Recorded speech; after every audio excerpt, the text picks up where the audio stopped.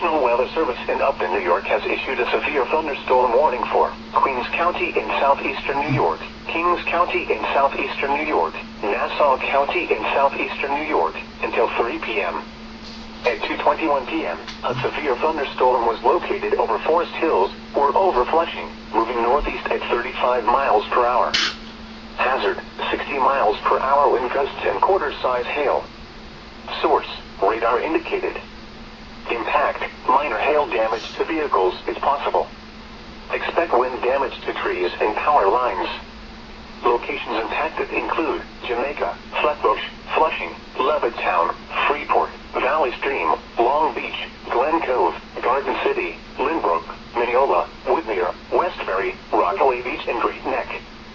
For your protection, move to an interior room on the lowest floor of a building.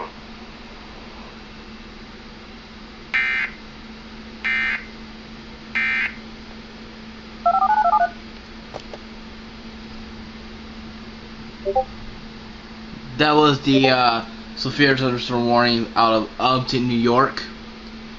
And you guys may not notice that WDFA just updated its scroll.